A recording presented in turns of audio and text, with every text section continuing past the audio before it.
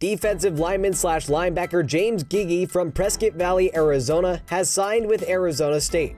After being largely under-recruited by major colleges, Giggey received his first Division I scholarship offer following his showing in front of head coach Kenny Dillingham at a 7-on-7 tournament in early June on the Tempe campus.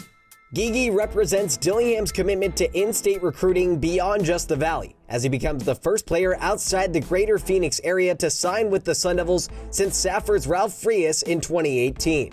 The 6'3", 245-pound prospect may have gone under the radar nationally, but he was buzzing at Bradshaw Mountain High, being credited with over 130 total tackles both his junior and senior year, complemented by 4.5 sacks and 2 interceptions over that span, according to MaxPreps.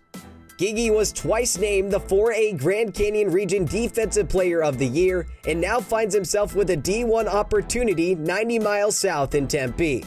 Carrying a chip on his shoulder will be nothing new for Giggey as he seeks to prove his worth at ASU. For Sun Devil Source, I'm Blake Niemann.